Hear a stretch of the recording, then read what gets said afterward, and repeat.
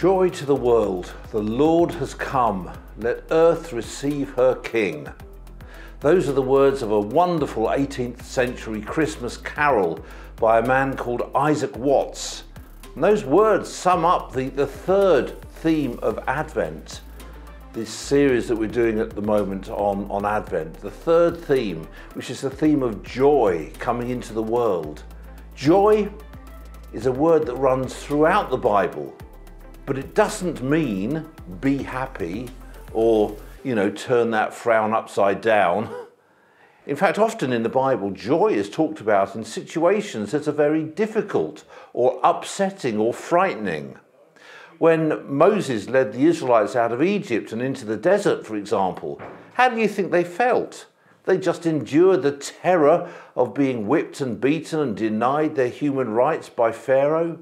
They'd escaped in the night, then chased when Pharaoh changed his mind about letting them go. They'd expected to die, but had the miraculous escape through the Red Sea. But how do you think their emotions were at that stage? They must have been emotionally exhausted, having had such a desperate time. How did they respond in this state of emotional exhaustion? They sang songs of joy. Psalm 105 verse 43 looks back at that experience and says, "The Lord caused his people to leave with joy, his chosen ones with shouts of joy." Even in the awful circumstances, even when their emotions were so pulled all over the place, the Israelites chose joy to anticipate their future redemption. And that's why Paul writes, "Rejoice always, pray without ceasing, give thanks in all circumstances, for this is the will of God in Christ Jesus for you." He says that in 1 Thessalonians chapter 5, verses 16 to 18. Joy, so far as the Bible is concerned, is an attitude that people adopt because of their hope in God's love and faithfulness. The joy of God's people is not determined by their struggles, but by their future destiny. And so, when Jesus comes into the world, that's announced as good news that brings great joy. Luke chapter 2, verse 10. Now, why did it bring great joy? Well, the Israelites had been invaded by the Romans, the latest nation to oppress them. When Herod heard about it, he set out to kill Jesus, and all the newborn babies in Bethlehem were put to death as collateral damage. It brings great joy because joy is not defined by the circumstances, but by the hope of the future destiny that event of Christ being born brings them. The Saviour is born. Jesus himself was full of joy. And after his death, his disciples were sent out and they were known as being people who were full of joy. The disciples were filled with joy and with the Holy Spirit, says Acts chapter 13, verse 52. They were filled with joy at the same time that Paul and Barnabas were being persecuted and expelled from the region they were in. So joy is not a response to the circumstances, it's an attitude that's a statement of faith in the love and faithfulness of God. So even when Paul was arrested and thrown in prison, he was still able to choose joy. He called it the joy of the faith in Philippians 1 verse 25. So why is joy so important? Well, joy is a statement that resets your heart when everything around you tries to make your faith waver. When Paul's in prison, when the Israelites have barely escaped from the Egyptian army and faced an uncertain future, when the disciples were facing opposition from everyone around them, choosing joy refocuses them back onto the hope of their future destiny. singing songs of joy, speaking out words of joy, choosing joy. This brings our focus back to all of God's promises and our future hope. It inspires hope in the midst of hardship. It fortifies you and keeps you going. Choosing to make joy your response in life is not about ignoring or denying the grief or the hardship. St. Paul talks about being full of sorrow, yet rejoicing in 2 Corinthians 6 verse 10. Joy can exist in the midst of sorrow because joy is a nevertheless word. Even in this sorrowful situation, nevertheless, I have hope because of God's promises to me. I have hope of a future in heaven. I choose joy because I choose not to be broken by my current circumstances. I may be full of sorrow, but I choose joy. I choose to reset my attention on the hope set before me. I choose to trust Jesus. All of this is captured by that great Advent statement. Do not be afraid. I bring you good news that will cause great joy for all the people. Luke chapter 2 verse 10. Even though that good news is announced in difficult times, surrounded by bad circumstances, even when I am full of sorrow, I can find joy.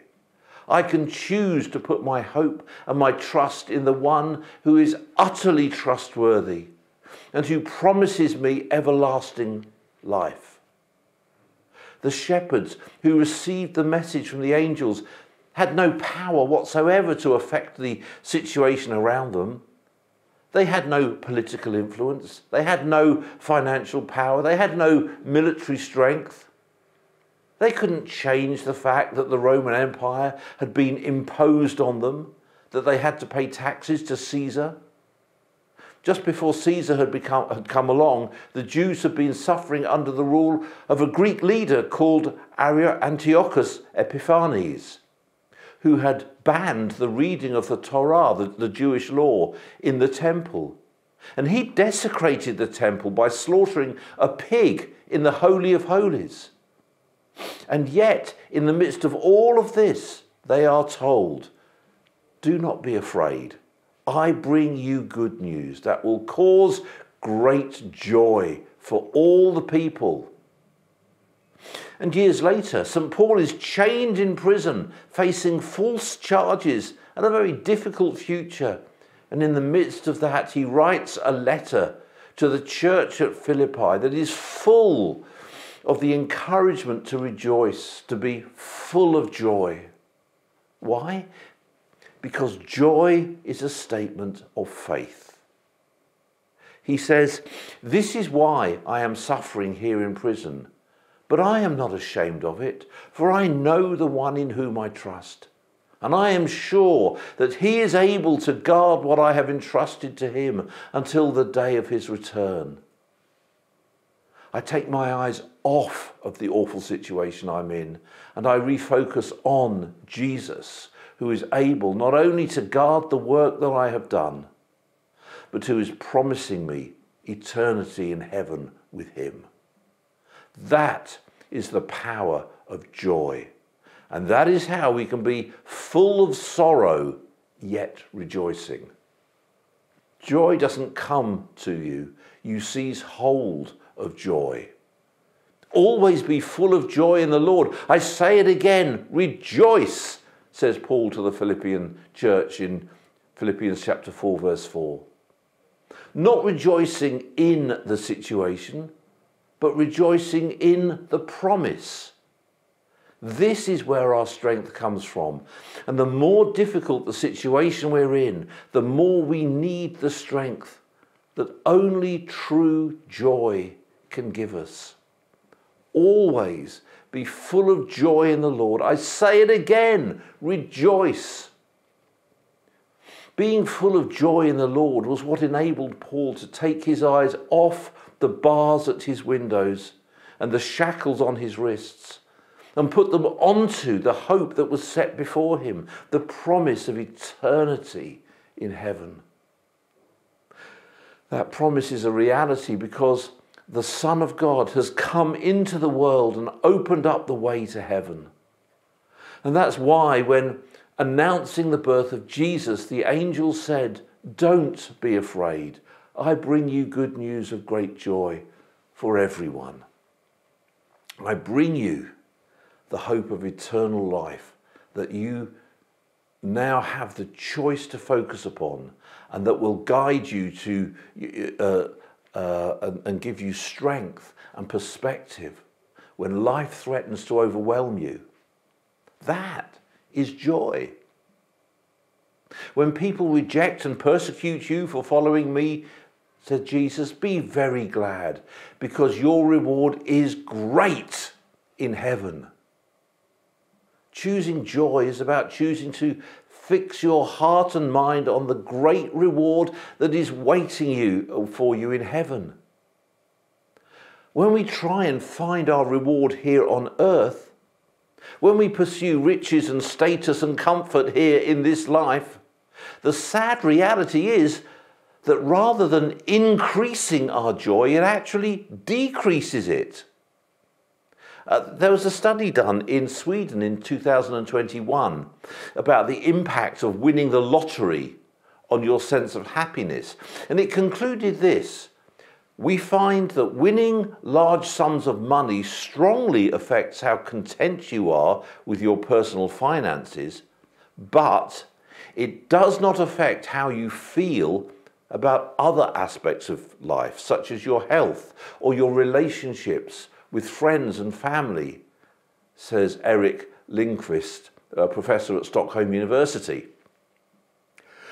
When the angel makes his announcement on the first Christmas, he announces not just a little joy, not just mild joy, but great joy. Joy that changes things, joy that transforms situations, joy that Isaiah describes as eternal joy, just eternal joy. Great joy, real joy is eternal. There is wonderful joy ahead, even though you must endure many trials for a little while, says Peter in 1 Peter 1 verse 6. Joy is not happiness. Happiness is the reaction to circumstances being right. Joy is the choice we make, whatever the circumstances, to fix our eyes on Jesus and focus on the hope that's to come. Joy is so much more powerful than happiness because changing circumstances cannot rob you of it. You might remember that I was saying in the first talk in this series that Advent is about both Jesus' first coming and also his second coming. We look ahead to that time, to the end of all things, and we rejoice because our names are written in the book of life. We know our eternal destiny, that our reward will be great in heaven. Now, you may be finding your situation really difficult at the moment. I know a lot of people are. Things are really tough in this world right now. Many are being persecuted for their faith. Many are reminded at Christmas time of loved ones that they've lost. Many feel particularly lonely. Many would say, I live a joyless life. St. Paul would say, even in the midst of that, choose joy. Choose to focus on Jesus and on the amazing future that we have promised to us. Even in the midst of the present situation, rejoice in all circumstances. Because of the hope set before you, your present circumstances are not going to be the final word in your life. Joy is the decision to have faith and have hope in Jesus regardless of the circumstances right now. You and I, we can have joy right now. Maybe it's being full of sorrow yet rejoicing, but joy is a decision to put our hope and our trust in Jesus, which lifts us from the prison of our despair and our desperation and our despondency. Advent focuses on the good news of great joy. So I want to pray for each one of us right now as we go through Advent, but maybe we go through Advent in really difficult, really testing times. Maybe that's just the summary of your life, you would feel. But I pray in Jesus' name for the joy of the Lord to come now and fill you. I pray for each one of us that we would be able to make the decision to choose joy, to choose to acknowledge that our home is in heaven, our reward is eternal, that our current circumstances will not define our worth or our value or our hope. I pray that we would choose to rejoice, even in sorrow, even when we are unhappy. We can rejoice because the hope of the world, Jesus, has come into this world. He has done all that needs to be done to open the way for us to our true home in heaven. So Lord, this Advent time, leading up to this Christmas time, would you fill us with joy? Would you lead us to choose joy, to choose that statement of faith that says, I know whom I have believed, and I am convinced that he is able to bring about all the things he has promised in my life. So I choose joy. Thank you, Jesus, for this Advent season. Thank you for reminding us of these great themes of hope, of love, of joy, and as we'll see in our next instalment, of peace. So thank you in Jesus' name. Amen. Amen. Well, I hope that this Advent series is being a blessing to you, and I hope that it's helping you to refocus on Jesus as we move towards Christmas. Christmas is not just about busyness and commercialism and so on. It's all about the hope we have because of Jesus. And because of that, we choose joy. See you next time. God bless.